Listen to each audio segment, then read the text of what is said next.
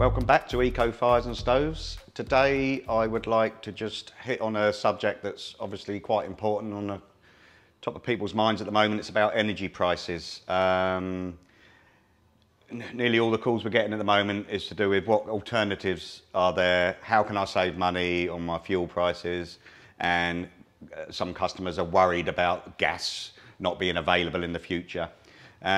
We say to all customers, there's really no need to worry when it comes to your secondary heating, like your wood burner or your gas fire, what have you. You've got to look at everything a little bit sensibly.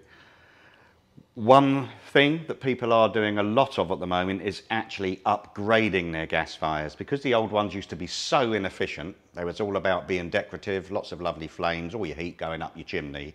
They have obviously changed a lot, and especially in the last sort of 8-9 years, they've been working on the efficiency all the time, and they're now coming up with some cracking products, which are running up to 75, 85, 95% heat efficient, depending on what flue you have.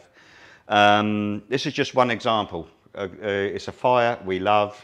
It's called Wildfire, and these are one of the companies that have really worked hard on the efficiency, but also kept the fire very simple in its operation. It keeps the costs right, but you ended up with something that actually looks really good as well. So this is the Wildfire Revell 600, probably a lot more efficient than your current gas fire. So that's one way of helping out with your heating costs.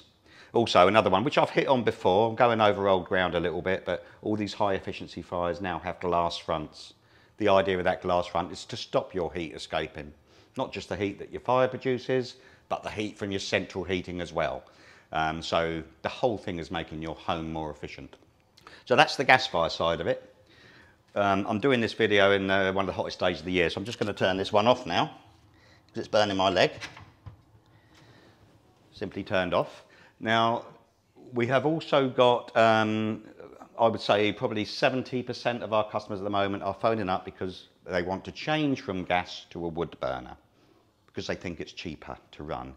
It's actually not. A wood burner is good. It's an alternative fuel. That's what's appealing about it. Not necessarily a cheaper option. Obviously, some people get their fuel for nothing because they've got their own wood supply, and as long as they're drying it out, that's fine. But most people have to buy their wood in. Wood is not cheap, especially for a reputable certified company. Still going to be probably more expensive than a gas fire to run. So always bear that in mind when you're making those decisions. So wood burning is a good choice for an alternative. You use it, you enjoy it, but it's not part of your main heating system. It's not on all the time like a boiler. Boilers run all the time. They've got to be as efficient as possible and as cheap to run as possible usually. With a wood burner or a gas fire, you know what you're using it occasionally for enjoyment, but you're reaping the benefits from it at the same time. That's the way to look at it.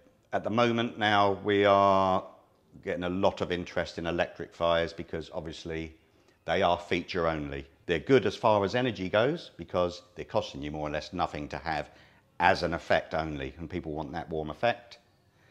But when you use the heater, you're still using a 2 kilowatt electric heater. So very rarely would you use that heater with electric, because they're really there to be decorative, and people like to put their media walls in with the TVs above them. Very popular choice at the moment.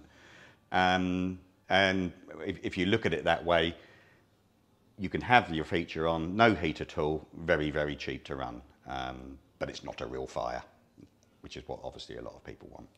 So that's kind of it really. I just wanted to quickly hit on those couple of things, purely because it might help you to think what's the best thing you could be doing.